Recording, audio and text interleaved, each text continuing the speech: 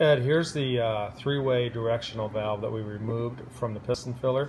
We have it on a bench so that we can show you how the valve disassembles for cleaning. First thing we'll do is remove the spring clip on that side and the cover.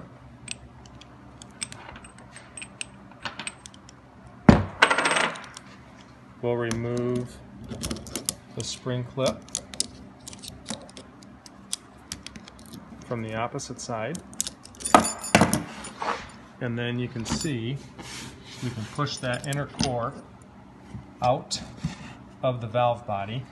The inner core has two bearings, one here on the outside, one on the inside. It has a O-ring seal on the core right here, and it also has one O-ring seal, I think you can see it right there in a groove. But that is that's the disassembly in a nutshell.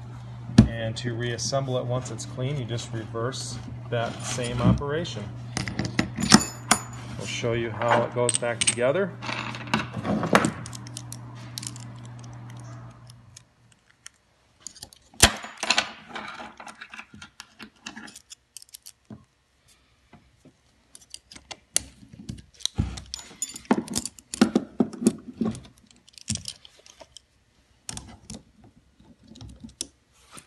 There we go. We'll show you the fill head cleaning assembly in a separate video.